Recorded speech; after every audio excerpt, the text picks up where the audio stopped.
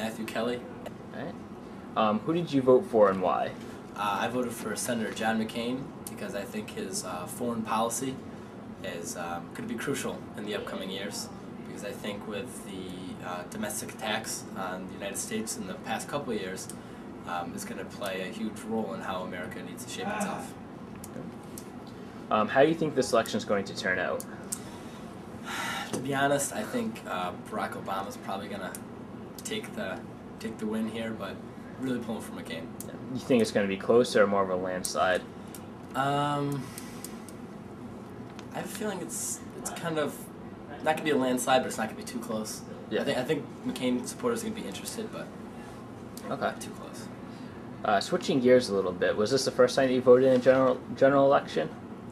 Yes, it was. Okay. What was that like? It was actually pretty exciting. I mean, I thought it was going to be tough to register to vote, but it was actually really simple. I did it at my DMV. I got a new license, and they said, by the way, you want to register? I said, yeah. So I thought it was going to be a little frantic, but it wasn't. But it was pretty exciting casting the ballot. Good. Any final thoughts on this election?